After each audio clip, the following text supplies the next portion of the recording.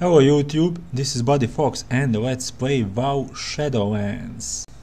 I'm farming Rising War and Bastion and let's see how much we can get in half an hour. I'm playing on my High Mountain Tauren warrior. Good for farming, have the jump ability, but druid is better option. Also be collecting Nightshade and Dead Blossom. So let's see what we can collect in half an hour.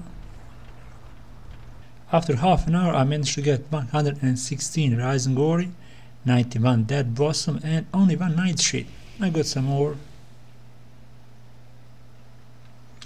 Let's check the map. I recommend you start south, check out this area, then go here.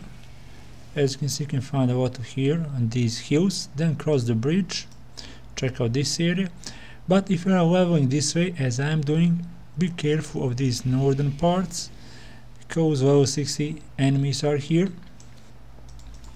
As you can see, level 60. And then follow this road, level 60s are not on the road. Check this area. Continue going south, then again check out this area and cross this bridge again. Thank you for watching this video. Hit that like button and consider subscribing. I'm going live every day 8:30 either on my YouTube account, Trovo or Twitch. When the raid is open, then raid nights will be Wednesday and Sunday 8 PM Paris time. Check out more content on the channel. There is a lot of guides for WotLK Classic and WotLK Retail. If you would like to support my channel so I can buy better PC, you can find information about my PayPal account in the description of this video. Until next time, goodbye.